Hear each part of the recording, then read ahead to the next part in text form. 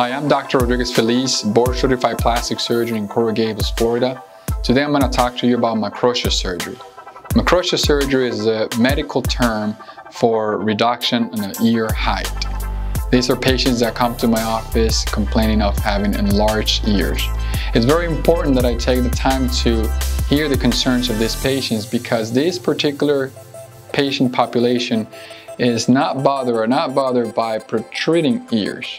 They're actually bothered by enlarged ears, and the treatment is completely or can be completely different. Patients with enlarged ears, they need to have reduction of the cartilage or the scapha, and that is usually performed with an incision hidden in the groove in the upper part of the ear. And in some cases also they may need to have a reduction of the earlobe.